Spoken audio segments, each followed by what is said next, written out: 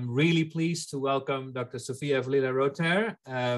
Sofia is a practicing clinical speech pathologist, but also an associate professor in the Department of Communication Sciences and Disorders at the MGH Institute of Health Professions in Boston.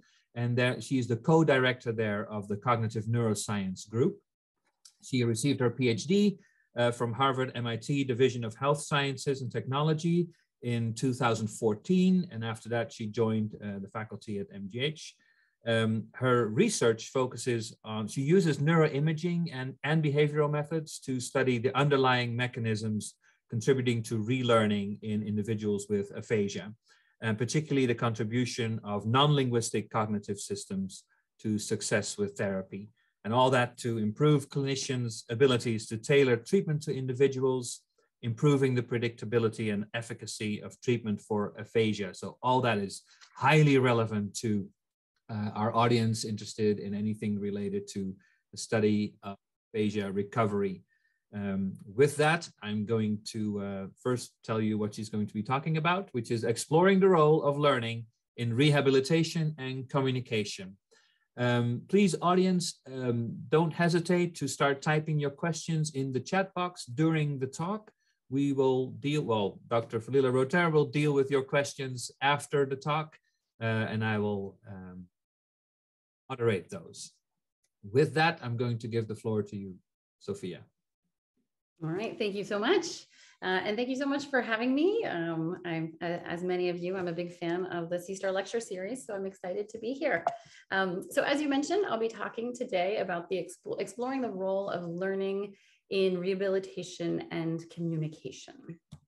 So from a very, very big picture, the big picture problem that many of the studies in our lab is trying to address is this idea that outcomes in aphasia rehabilitation lack predictability. And we're not at a level yet where our treatment is really individualized. So if we imagine that we have two individuals with aphasia who come into our clinical practice, we can diagnose those individuals and then develop an intervention plan. But as many of us know, very frequently we will have some people who respond to treatment and who show this nice treatment response, but we see other people who are not responding to treatment.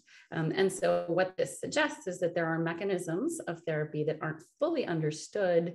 And then the other piece where I'm going to spend a lot of time today is talking about some of those individual characteristics about the person with aphasia that we're not fully measuring and capturing as well. And spoiler alert, of course, the talk title lets you know that the area of focus that we're in here is in learning and how that might play a role in being some of this black box that we're not fully defining in our patients and in our interventions. So when we're thinking about the process of rehabilitation, very often what happens first is we're going to assess the individual with aphasia from an impairment-based perspective, perhaps utilizing standardized assessments. And then hopefully we'll tap into also participation questions. So examining their participation, their personal environment, living with aphasia, their functional goals. And then once we have that information, we're going to develop an intervention plan and we're going to have the person come in, right? So we're going to see people repeatedly over time. And in those sessions, what are we going to do? We're going to maybe utilize interventions that are supposed to strengthen their semantic network, strengthen their language system to improve access and use. We might spend time working on strategies to improve functional use of language. So this is just an image of script training where we might practice some functional communicative contexts for those individuals.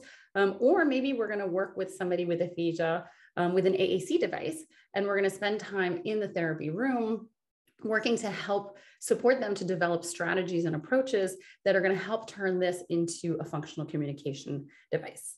And then we hope that they are miraculously going to carry this out into the real world, and that the strategies and the time that we spend in intervention working with an individual with aphasia is actually going to facilitate their communication and their participation in real life. So when I look at this, and then I pulled up here just a dictionary definition of learning, learning is defined as an activity or process of gaining knowledge or skill by studying, practicing, being taught, or experiencing something. When I look back at this schematic, there's a ton of learning, right? There's so many instances in the process of therapy where we are practicing, we're experiencing, we're being taught, we're learning compensatory strategies, we're facilitating lexical access. And so when we look at rehabilitation, language profile and functional goals are going to determine the goals and targets of intervention. Absolutely. Aphasia is defined by difficulties with communication. But what we see is that learning really carries patients to achieve these. And so I'm going to walk you through several studies that we're working on in lab where we are trying to look at this learning piece. So where did a lot of motivation and a lot of the research literature supporting the work come from? A lot of it comes from other clinical populations. So there's been extensive research conducted in individuals with Parkinson's disease and amnesia. So as you know, these are in amnesia, it's characterized by a memory deficit. So that's why a lot of the work in learning and memory has come from individuals with amnesia. But the work in this literature has, and in these clinical populations, has shown us that sometimes changes in instruction method are critical for successful learning, even when to be learned material is the same. So if you have somebody who has to learn something, sometimes just changing the way that you present that material to be learned can actually all of a sudden unlock learning potential for someone who previously was unable to learn. And why is this? It's because there are actually multiple memory systems for learning. So we recruit different cognitive and neural resources to learn when stimuli are presented in a certain way versus another. And so memory systems are thought to interact or compete throughout learning, and certain conditions are thought to perhaps emphasize the engagement of one system or another. So we can manipulate the stimulus complexity, for example. We can manipulate stimulus timing. We can manipulate the presence or absence of feedback. And in doing all of those, making all of those changes to the instruction method, we actually are engaging different cognitive and neural resources that for a clinical population might actually be essential to facilitate that learning process. So from the amnesia and the Parkinson's research, and these multiple memory systems, the multiple memory systems are really often discussed in these two major classifications, being implicit learning and explicit learning. So terms probably everyone is familiar with, but implicit learning is really describing this learning that occurs below conscious awareness. And it describes learning that's gradually accrued through exposure.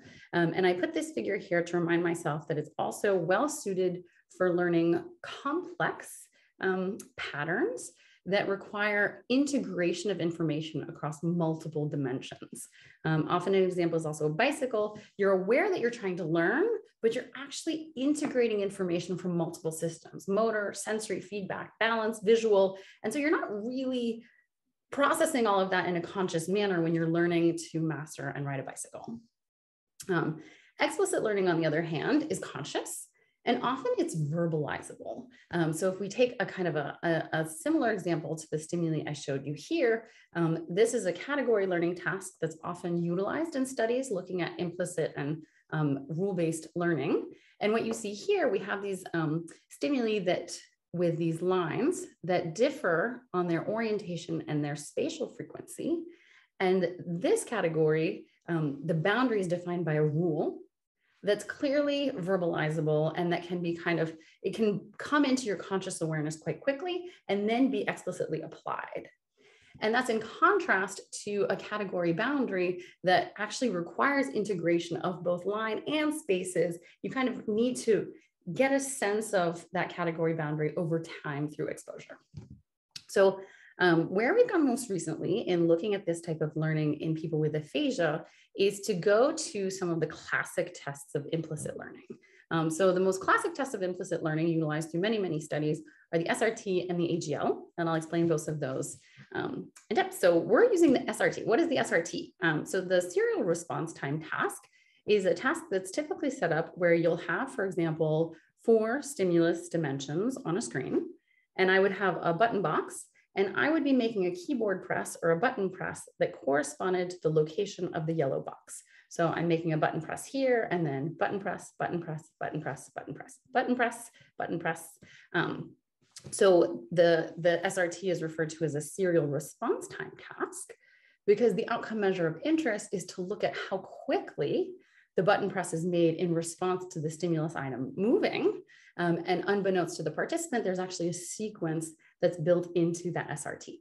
So I'll talk about that a little bit more in our paradigm, but I wanted to set up the classic paradigm and show you that recent work has actually looked at this in a manner where the stimulus modality, rather than being a button press, has actually been replaced with an eye gaze.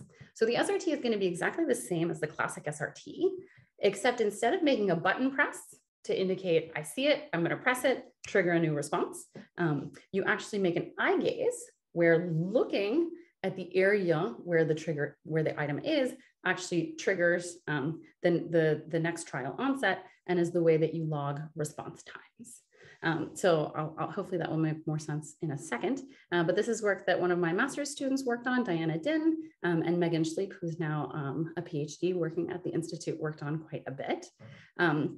So what did we do? So this is our implicit SRT task that we have been collecting data on. And what it looks like is you have this screen where we have 4 shapes on the screen, and there's this dot target that is moving into one of these shapes on any given trial.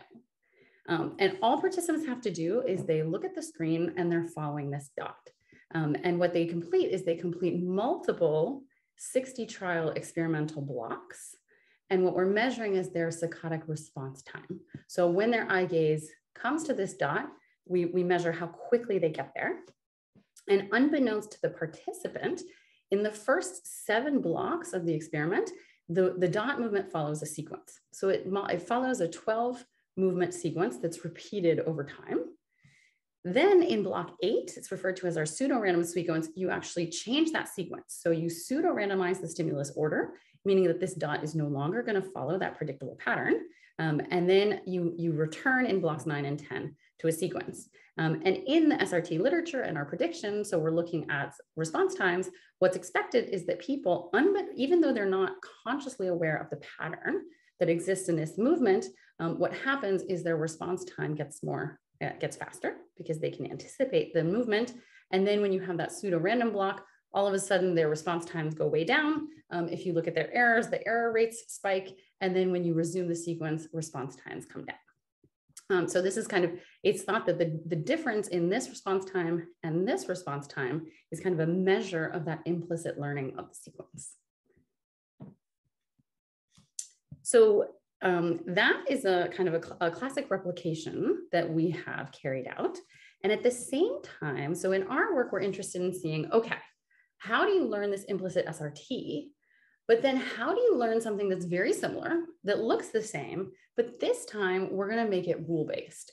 We're going to tell you what's happening. We're going to set up your expectations. We're going to teach you rules. And then we're going to see if you can apply those rules in performing the task. So what do I mean by that? So what I mean is here we have the same task. So we're going to have those same 4 geometric shapes arranged in a diamond.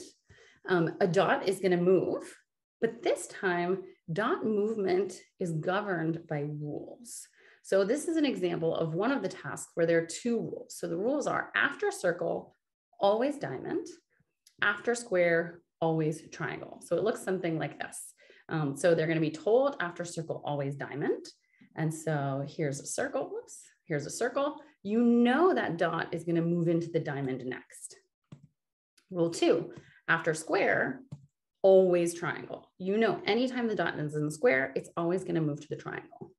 Now, after the triangle, however, the dot can actually move to any of these 3 positions. So if we're looking at movement after a circle, this is a rule-governed trial, because after the circle, I know based on these rules that the dot will go to the diamond. After the diamond, there's no rule that tells us where the dot will go. It can go to any of these three shapes. That represents what we refer to as a non-rule governed trial. So the participant simply has to follow the dot this time when it moves. Whereas if it lands in the square, I know that after square, it's going to go to the triangle. So I have information that allows me to predict where that dot is going to go. And so my saccadic response time, my eye is going to go there faster on these rule governed trials than on non-rule governed trials. So within the same task, there are rule governed trials interspersed with non-rule governed trials. And what we look at is we break those trials up. We say, let's look at the average response time for rule governed trials. Let's look at the average response time for non-rule governed trials. And the expectation is that for those rule governed trials, because you know where the dot is going to move, you move there more quickly. In the non-rule governed trials, you're truly making a movement in response to where the dot is moving. And so we expect those rule governed trials to have a slower response time. So we expect this difference in response time for rule governed and non-rule governed. And we were curious to see how this panned out in control participants as well as people with aphasia. So remember, we're having participants who are carrying out this classic implicit SRT using eye gaze as a response. And then in our lab, we developed this rule-based version where we taught 2 simple rules for them to apply. And we were curious to see if they could apply that with a possible hypothesis being that people with aphasia might have more difficulty applying a verbal rule and might do better with the implicit task. So what did we see? So we have data so far from 31 young adult controls. This is really to establish baseline behaviors. We have 31 older adult controls, and this sample is really intended to match the age range of the people with aphasia that we see. And then we have data from 14 individuals with aphasia.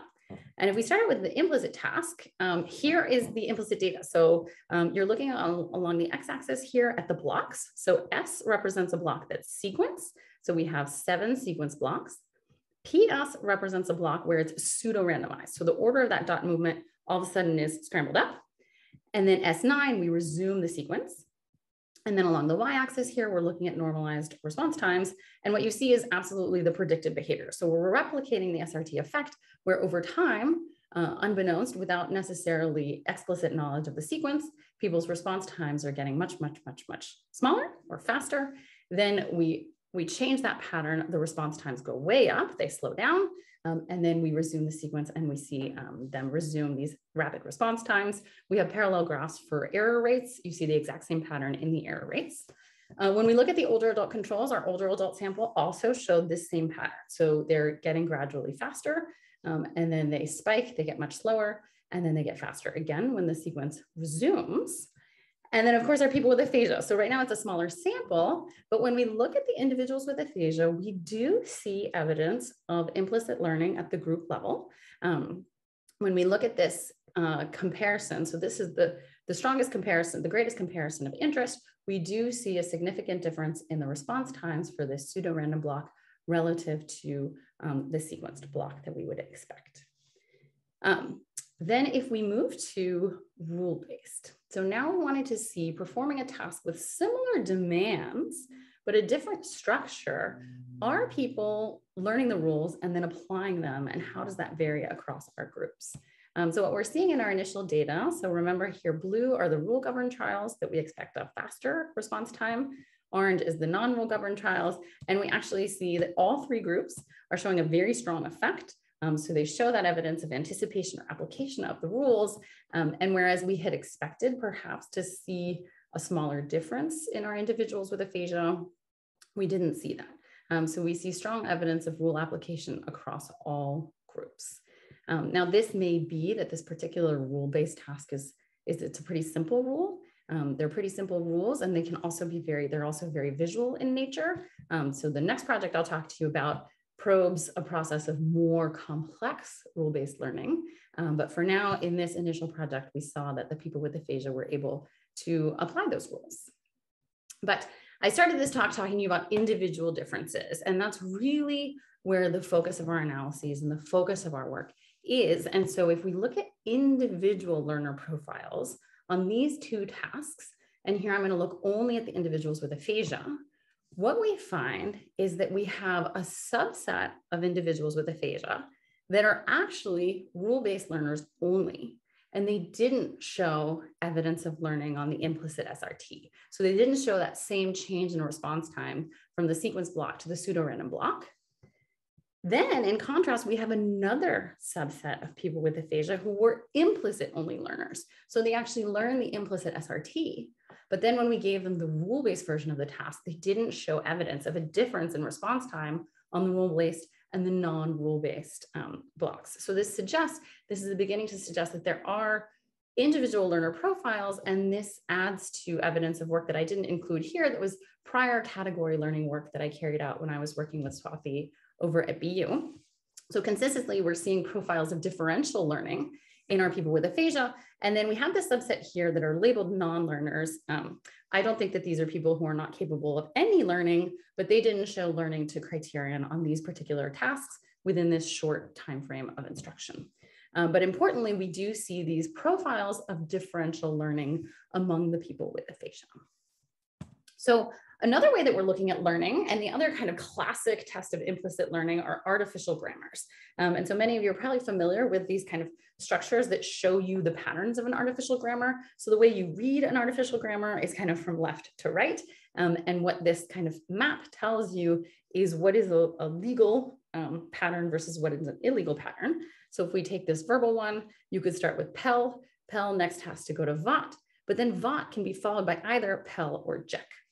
All that to show you that now we're still learning a sequence or a pattern, but it's more complex than the SRT pattern, right? The SRT was just 12 movement sequence repeated over and over and over.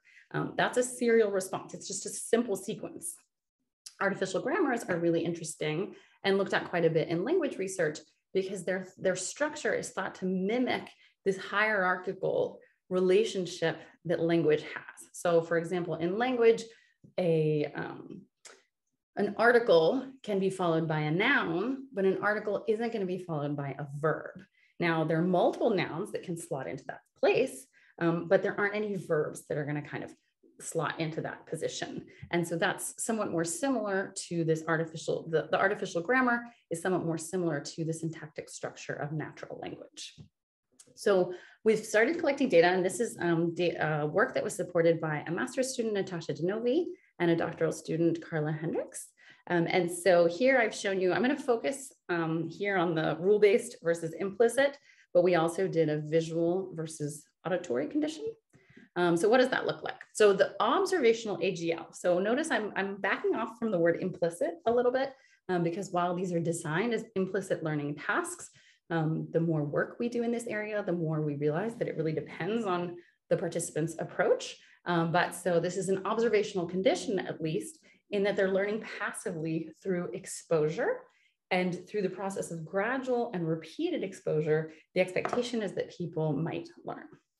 So in the task setup that we have, we replicated some prior work where you first see one screen with a sequence that can be anywhere from 2 to 6 shapes long. And then after you see it for 3 seconds, it disappears. You see another sequence for 3 seconds, and your job is to determine, did these sequences match or not match? Now this setup is intended to help them pay attention. So you make sure they're looking at it, they're making a judgment, but they're not instructed that there's a sequence or a pattern that they're supposed to be learning or looking for. So in our current paradigm, people were taught or exposed to 23 unique grammatical strings in training. They were presented 8 times each. There were on 46 matching and 46 non-matching pairs. It took about 20 minutes of exposure. And then after having this exposure phase or this training phase, they switched to testing. And at this point, we tell them, oh, there were some rules that were governing those patterns you saw. And we asked people to then look at sequences. They look at 16 novel sequences that they've never seen before and 16 sequences on which they were trained. And we asked them to say, on each of these trials, let us know, tell us if you think this aligns with the rules that you saw that were governing the patterns you saw before or not. So kind of, do these follow, are these grammatical or ungrammatical without using the word grammatical? So that's this observational condition. This mimics and parallels how multiple studies looking at implicit AGL learning have been set up. And then what we did is we have developed a rule-based AGL. Why? Well, again, we're eventually trying to think about clinical practice. In clinical practice, sometimes we're showing people stimuli and we're having them practice language, but without giving them necessarily verbalizable rules that they have to apply. But we have a lot of other interventions where we're actually teaching participants rules about language. For example, the treatment of underlying forms really leverages this idea of teaching them, giving them meta knowledge about syntax to then create sentence structures that follow those rules. So we take this AGL and we've broken the AGL down into 5 rules. And we developed a paradigm that was computer-based and walked people with aphasia through the process of learning these 5 rules sequentially. So often they find out the rule and they read it and they hear it. So it says the sequence must begin with circle or pentagon. And they see some examples of the sequence that follows the rule, and then we reinforce the rule. And we were curious to see, can people learn this, right? It feels really hard, but you'll see if you get to, in running this, you get to see that we repeat the rules so often that we're really trying to give multiple opportunities to experience the rule and reinforce the rule. So they gain exposure to the rule, and then they're kind of probed on their rule knowledge. So they would learn a rule and then they would be asked, is this allowed? And they have to make a response, yes or no, and they'll receive feedback, yes or no, but then that reinforces the rule. That's right, a sequence can only begin with circle or pentagon, or no. Remember, a sequence can only begin with circle or pentagon. So they're getting lots of repeated exposures to these rules. And what happens is we also only move on to a second rule once their responses demonstrate some acquisition of that rule. So basically for each rule learning, in the process of each rule, introducing a new rule, we have a new rule. And then we have this feedback-based learning where there are yes, no questions related to the new rule. And on each trial, they receive feedback, correct or incorrect, correct or incorrect. And then we have a rule review where they're asking questions, but this time they're not getting feedback. And we're actually calculating the accuracy of their performance here. And then they perform this rule probe where they actually have to reach a certain criterion level of accuracy before we'll go on and teach them rule 2.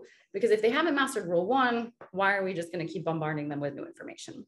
And so we go through this process and we'll teach them up to 5 rules. In this initial pilot phase of the study, we actually were also timing them at the same time. And we stopped rule instruction after 20 minutes, regardless of where they had reached. We did that so that we matched the training time between the implicit or observational AGL and the rule-based AGL. So we have just a little bit of data to share here. We have some pilot data from 7 individuals with aphasia and 8 age-matched controls. Now, when you look at our table of participants here, you will see that we do have a few participants who are quite high on their aphasia quotient. This is the first initial stages where we first wanted to make sure this wasn't tortuous and painful for individuals with aphasia, and we're extending our sample to have people with a broader range of severities. But I just wanted to acknowledge that many of these have high aphasia quotients. They do have aphasia, but we kind of have a sample right now that's skewed a little bit in the higher level, just because we wanted to make sure our training paradigm was learnable. But we do have a few people with aphasia ranges that are kind of in a greater severity, and we have 2 individuals with Broca's aphasia. And when we look at their results, so here I'm going to the implicit results. So this is looking at that observational learning.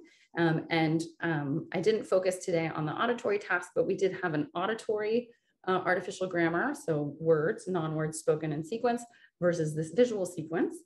And when we compared the controls to the individuals with aphasia, there aren't any major differences. What we do see is we're not seeing scores that are much higher above chance. These do, at the group level, we do see learning, but what we've learned through this is that we probably need greater exposure. We need to increase the exposure trials for our implicit task.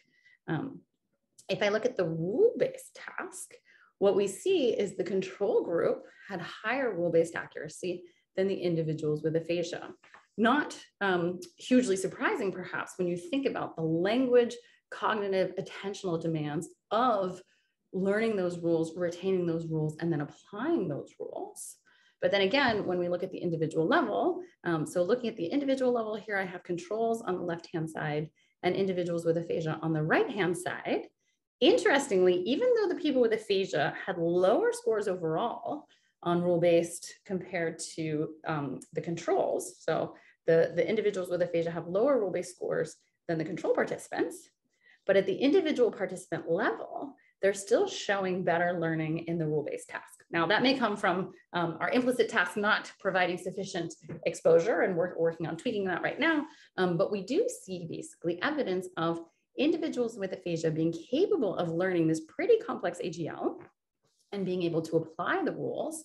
And we even see, I wanted to highlight, these are our individuals who had diagnoses of Broca's aphasia, who were a little lower on the severity quotient, and they do show evidence of being able to learn and apply those rules.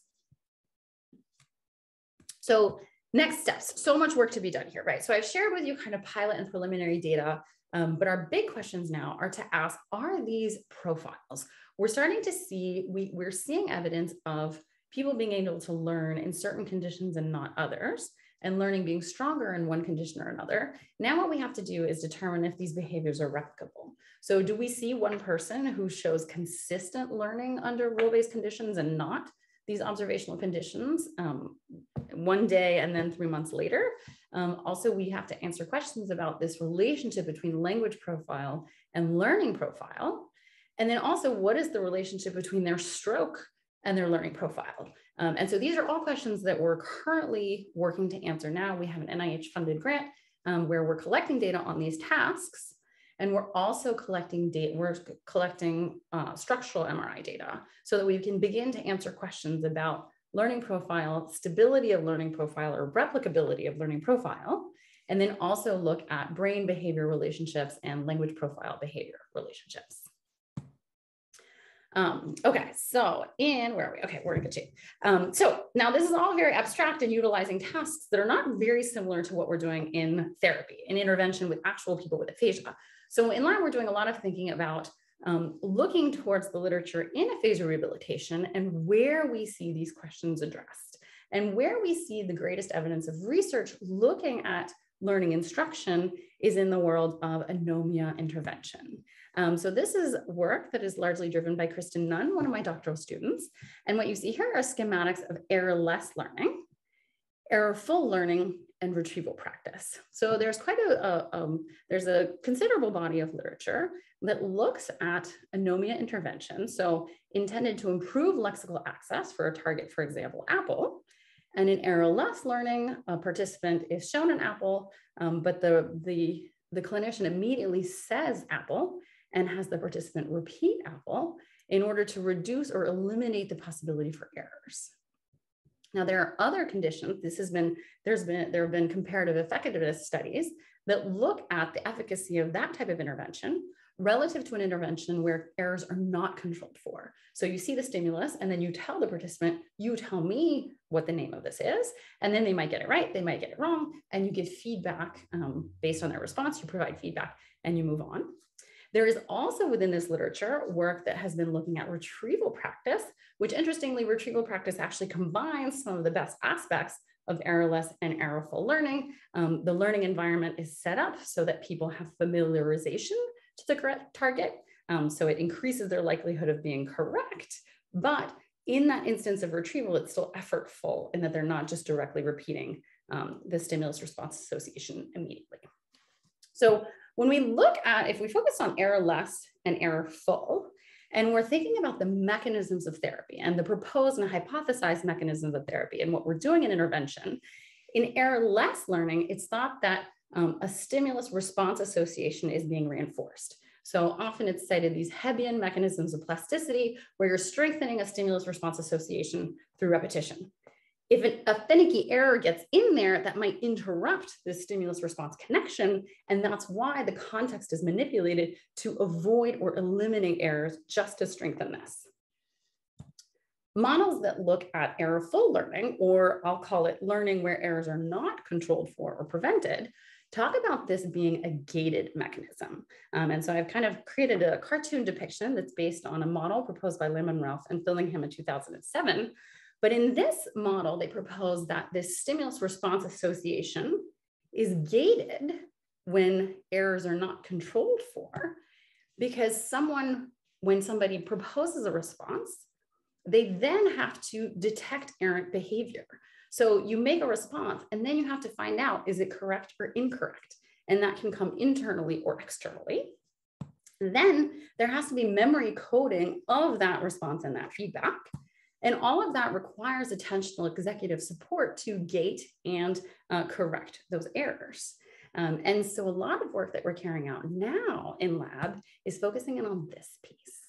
So as we look at this errorful learning or learning in contexts where errors are not controlled for. If you think about rehab, it's a ton of what we do, right? The challenge about errorless learning is it's not natural, right? We're trying to create contexts that will facilitate communication in a real environment. What happens in a real environment? Errors are made and then feedback is given in different forms. But thinking about how that feedback is given and how that feedback is processed, we're starting to think is probably really important to study in people with aphasia. So where are we starting with this? So looking at that feedback, this idea of getting positive or negative feedback and whether people are processing it is work that we're doing in collaboration with Yael Arbel, who is over at the Institute of Health Professions, and she has been utilizing electroencephalography to measure feedback processing, particularly in pediatric populations, but she's interested in pediatric populations and how they process feedback in the process of learning. And we've been utilizing this knowledge and collaborating with her to start to understand feedback processing in adults with the goal of applying this to people with aphasia. This project Kristen Nunn is working on as well, and my doctoral student Victoria Belowski and a former master's student Bobby Creighton worked on.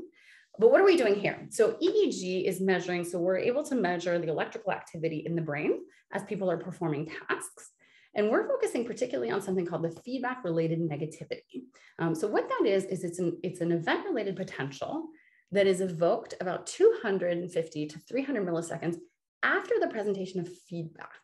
So somebody sees something, they make a response, they get feedback, and then 200 to 30 milliseconds after that presentation of feedback, an FRN is elicited, and that FRN is thought to reflect the degree to which that feedback is informative or is utilized. And so work has shown that the FRN magnitude is associated with learning outcomes. It makes sense. So when studies look at when you have the possibility for errors, studies have shown that receiving feedback is really important for future successful learning, because you have to, if you make an error, you have to become aware of that error, and then you have to have some way to use that error to correct your future behavior. And so the FRN gives us a really nice way to measure that at the electrophysiological level, and then to see if that does influence learning. And then our goal is to now eventually collect data in people with aphasia to see if we do see these signs of feedback processing, and if we see variability in feedback processing ability among our people with aphasia. So where have we started? So far, we just published a study actually that looked at a category learning task. So some of you, if you know my work, you know that I've worked with these animals before, but basically what it is we've taught people these complex visual categories. So they learn to categorize animals as belonging to a category A or category B. We had two task conditions. One, where the training was feedback-based or trial and error or errorful, you could call it. They see a stimulus item. They have to guess to which category that item belongs. I'm going to make a guess. And then they receive feedback indicating whether their guess was correct or incorrect. And they carry out multiple learning trials, and then they have to apply this in a testing phase. And then they carry out another condition, which is an observational condition, where the to be learned material is the same. We actually have two stimulus sets and we counterbalance all of this, but they're learning essentially a very similar category. But we also look at observational learning, or you could call it errorless learning, where you see a stimulus item and you're immediately told the category to which it belongs. You have to make a button press to kind of keep the motor response the same across the two task conditions. And then you just go through multiple trials. So we're doing a stimulus response association in the observational condition. And whereas we're engaging participants in feedback-based learning or trial and error learning in the feedback-based condition. So in this paper that we just published, we looked at data from 38 young adults, because we're kind of looking to characterize this in a baseline young adult population. And we were interested in looking at accuracy of learning across the two conditions, strategy of learning across the two conditions. And then for the feedback condition, we utilized EEG and analyzed ERPs to look at the feedback processing. So to give you just a snippet of what we see, when we look at accuracy, overall accuracy was matched for the observational training condition and the feedback-based condition. So our control participants were equally able to learn under this observational condition and the feedback-based condition. Now, when we look more closely into the data and we say, okay, but how are you achieving that success? What we can do is we have some analytical models that let us get a sense of whether in the process of making that categorical decision, is the person paying attention to one feature and one feature only? For example, anytime I see spots, I'm going to say it's category A. Anytime I see stripes, I'm going to say it's category B, even though I know this is tiny, but within category A, there are items with stripes. The category boundary for this task is defined by animals sharing a majority of their features with a category prototype. But we can actually look at their responses over time, and we can actually create models that demonstrate what the response pattern would look like if they were basing their response only on one feature in each trial versus a response that's more optimal, where they're actually accruing information from multiple features with each response. So it's kind of a quick version of explaining these strategies, but the take-home message is that the condition of instruction actually influenced the strategies that were developed. Or in other words, in this observational condition, we saw a larger number of people using the single feature strategy, which is in blue, compared to the feedback-based condition where fewer individuals were using a single feature strategy. So big picture here, the take home is that the task instruction method is influencing maybe the way that people are approaching the task, even though their overall accuracy is comparable. Now for the feedback condition, what we were interested in is looking at feedback processing. So when we look at the FRN elicited by learners under the feedback-based task, what we saw is that those people who base their responses on the presence or absence of one feature. So again, this is you saying, whenever I see spots, I'm going to say A. And you know what? Sometimes they're stripes, but I'm just going to go with spots are A, stripes are B. What we saw from the ERP data is that people who utilize a single feature strategy over time showed a decreased FRN. So unfortunately, the FRN is a negative going ERP. So this change here is actually showing a decrease in FRN from early training trials to late training trials. In real words, what does that mean? What that means is that people, this group of users essentially stopped using feedback to inform their responses. Makes sense, right? I got a strategy, I'm going to stick to it. Sometimes it's going to be an X, but you know what? I'm just not going to use that because it's not informative to me. So that was really interesting and important pilot work, initial work for us to see that we can elicit the FRN on this task. And we do see a difference in feedback processing based on strategy development. So now what we want to do is we want to apply this in people with aphasia. So remember, I talked to you about when there is the potential for errors, there's feedback that's presented, and then you have to use that feedback to update your responses and then influence your future behavior. Well, now we're going to carry out, Kristen is actually going to start data collection very soon that looks to measure this. So how can we quantify feedback processing in our individuals with aphasia, and how does that relate to their learning profile, their language profile, and their intervention plan long-term? Okay, I'm going to give you a little snippet. Oh, I don't have too much time. So much exciting stuff to talk about. So here I'm going to do a quick transition. Another thing that we're looking at in learning is confronting assumptions about learning in the process of therapy. So what do I mean here? So this is work that Victoria Bolowski, a doctoral student, is carrying out right now. That's very exciting. And so here you see this little schematic here, which many of you might recognize as SFA, right? This is the table for semantic feature analysis. It's an intervention that has demonstrated strong effectiveness. It's thought to, from a mechanistic perspective, here it's thought to stimulate the language system through feature activation. So you have this activation of features, and studies have shown that working on this feature activation, engaging people in SFA helps improve access of those targets. So lexical access is facilitated by an activation of those features. And then we even see generalization to improve lexical access to other items within that category that weren't trained in therapy. Great.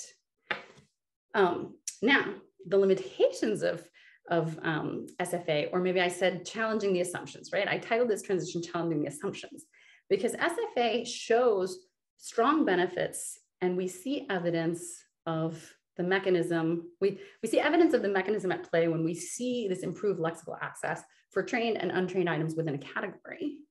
Now, our question, and when Victoria is spending her time, is thinking about, okay, now what happens when they're in the wild? When this person is actually in a functional communicative environment, some SFA studies suggest that this secondary mechanism or secondary effect of SFA is that they're internalizing the structure. So when I am a person with aphasia and a word, I have a loss for a word, maybe all this practice with SFA has helped me internalize the structure and I can utilize it to facilitate my lexical access. Or also, I've carried out all this feature activation. Maybe in my real world communication, I'm going to move beyond just having to say apple. And I'm going to think, it's a crunchy fruit, teachers. Boom. If I'm working with a communication partner, that is going to facilitate and support the communication. And all of a sudden, I'm going to have a functional exchange.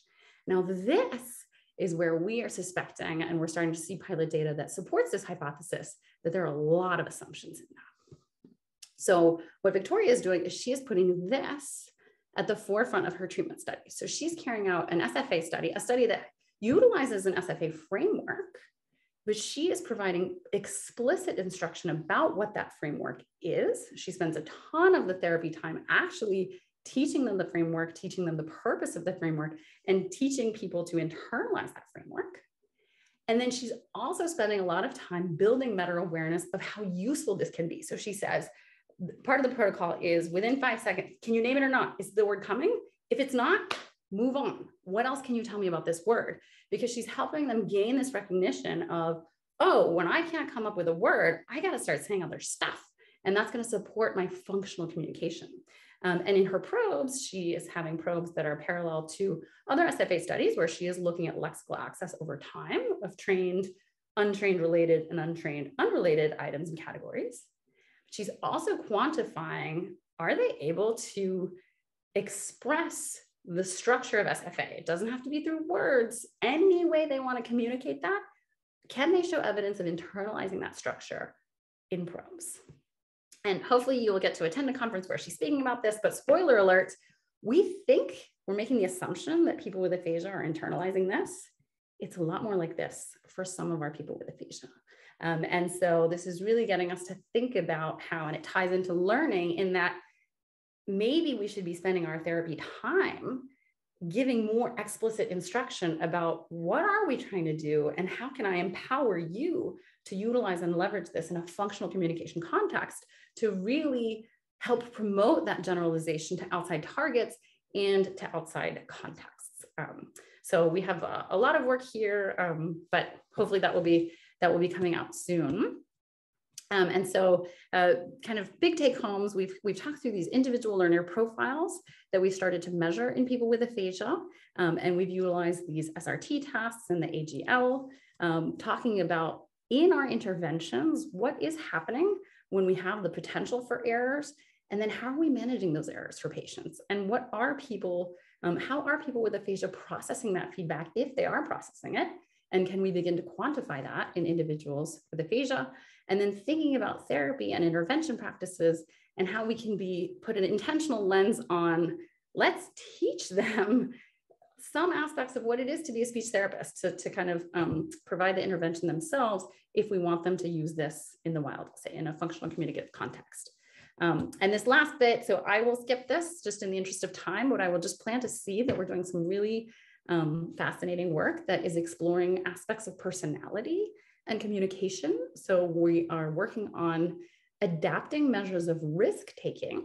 So risk-taking behaviors, what is your social risk-taking level? What is your physical risk-taking level? What is your impulsivity? And then measuring how that relates to spontaneous speech, really story retells. So I'll skip through those just as a snippet. Hopefully I'll get to talk about those some other day. And I'll just finish up with one last little plug, right? Yeah, for an upcoming conference. So another line of my research is in implementation science. So as Dirk mentioned in the beginning, I do still hold a clinical role, and we do a lot of implementation work, and I'm actually helping to set up an implementation science conference that will be virtual happening in April. So I wanted to make a little plug for that and thank the team and the Aphasia Center and all of our participants for all of their time and energy. And I'm excited to see your questions. Thank you so much. Thank you very much, Sofia. What a nice talk. Cyberspace can hardly hold the number of questions that we already have in the chat box. So let's go.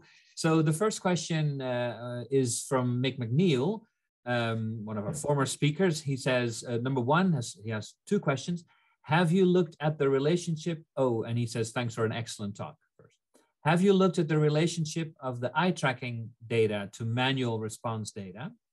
And then two, have you explored the shape targets with written words, and do you see different patterns of implicit learning between the two types of stimuli or responses, manual response time versus eye tracking times? Great question. So thank you for those questions. So we haven't looked at the difference between the manual response and the visual response, but prior labs have. So there was a really fascinating study where they carried out learning where people learned the SRT via the visual modality, and then they didn't undergo more learning, but they like all of a sudden had a button press version, and they showed evidence of carryover from the visual modality to the button modality. So it's not like it's just this ocular motor pattern that's being learned. There was some internalization of the structure that actually carried over to when they were making a button response. So we haven't done that work. I think it would be fascinating, but there is some work that has shown that transfer.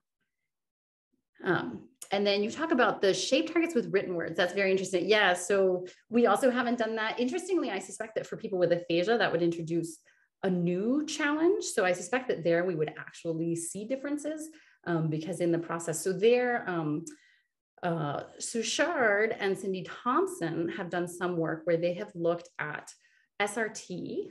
So they were looking at sequences, and there they did look at phonemic sequences versus sequences where it was just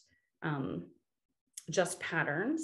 And they do see that for individuals with aphasia, when you increase the language processing demand, they do see some evidence of a selective deficit in implicit learning when that task demand is increased to tasks language. So I suspect we would see a difference in people with aphasia with that type of modality change.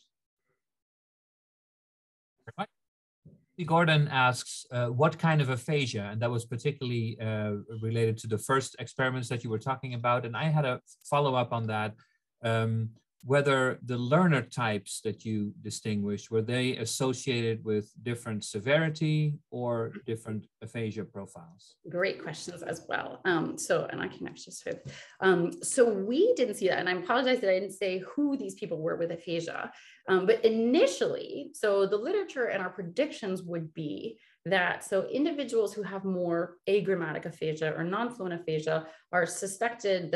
Michael Ullman proposed this declarative procedural model that suggests that individuals with an agrammatic deficit might have deficits in this implicit procedural learning of sequences.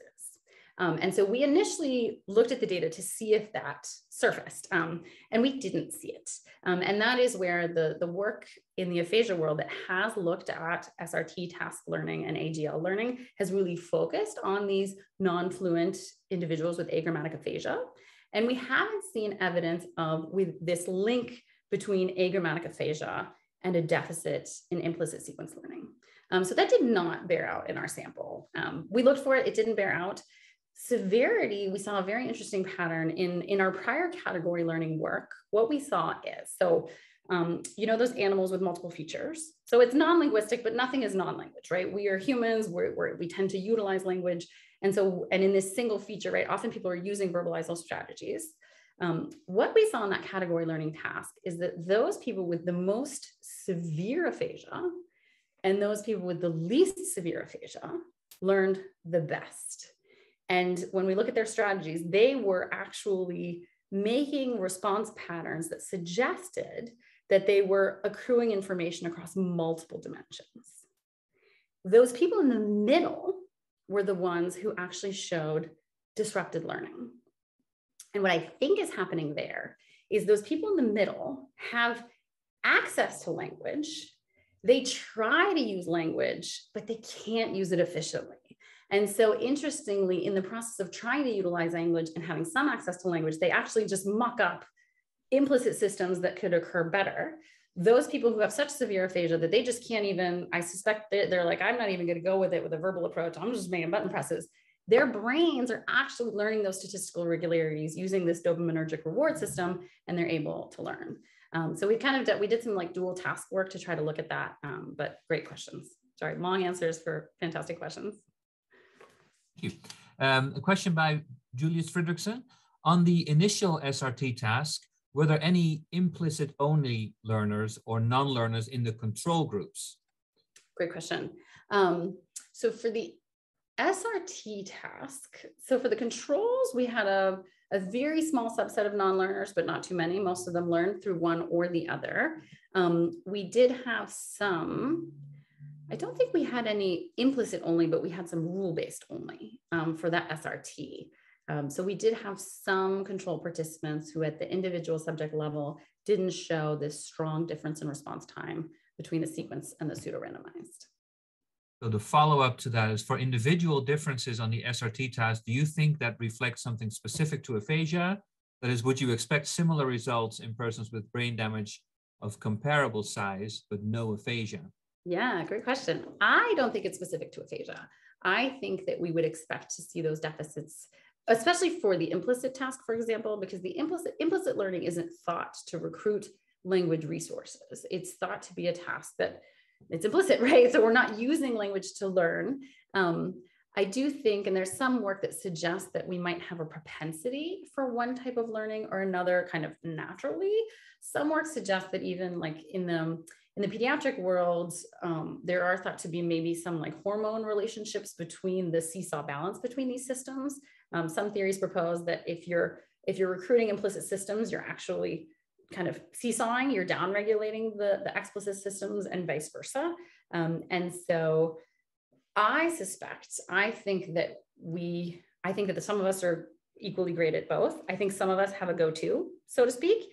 I think when we are individuals without brain damage, we very fluidly move between them. And if a task poses demands that are better suited for one system or another, we just toggle that way.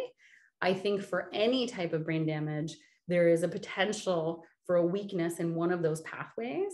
And I think that then it's a battle of the learner and their preference and the task and its demands. And when there's a true mismatch, you might just keep trying to follow the wrong avenue to learn and you can't do it. Versus if you're not so stubborn a learner in that way and you can flip over and you still have integrity in those pathways, maybe you'll see some.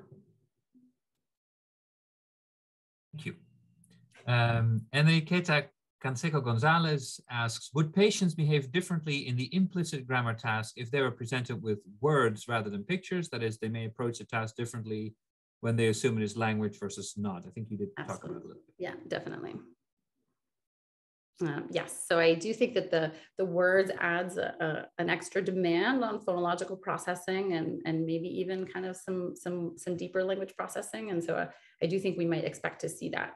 That is a challenge. We do a lot of visual learning work in lab, which is why I kind of mentioned we're also trying to look at some of these word learning because we've tried to tease apart the language from the learning, but as a result, we are currently posing kind of high demands on the visual learning system. Nikita also asks, would FRN vary depending on whether the learning is implicit or explicit? That's a great question. It might. So there's not so some sources will suggest that the FRN is going to be a stronger marker of implicit learning. I'm not 100% on board with that being a strong characterization of implicit. So the FRN is generated by the anterior cingulate and corticostriatal loops. And those are so strongly tied to feedback, right? And in some literature, feedback, dopaminergic reward becomes synonymous with implicit. But I think that we have to be really cautious about making that a synonym and a synonymous relationship, because what we've found in our work is that just because there's feedback, it doesn't mean that people aren't approaching the task with a very explicit strategy. And so in that sense, you might have an explicit strategy where you're strongly utilizing the FRN to inform your decision. You know, there's actually some later evoked potentials that I think would more clearly map to the implicit or explicit distinction, because then you can see more evidence of kind of this conscious processing and what you do with it afterwards. Question which is kind of related to what Julius was asking, and also related to the answer you gave on the severity issue, where you talked about this U shape, right? So in essence, it's about this question: to what extent the implicit learning has a verbal substrate, if you will. The implicit learning tasks, how do you assess the participants' awareness or non-awareness of the actual rule? Yes. To what extent does the implicit learning rely on the participant making the rule explicit to themselves, possibly by verbalizing it? Mm-hmm. Is this for the AGL or the SRT? Was there a specification in the question? Say any, but Any. it was based on the first experiments that you showed. Got it. Okay. Yeah, sure thing. So we do a rule probe, a knowledge probe afterwards, where what we do is and this was based off of other studies that look at the SRT. So at the end of the learning, what you do is you say, okay, here are 3 trials, and then you say, what's next? And so you do a knowledge probe and you look at their accuracy and you see if they're above chance or below chance. In our sample, we get a lot of people aren't performing above chance, so they're not gaining this explicit awareness, particularly in the older adults and the people with aphasia.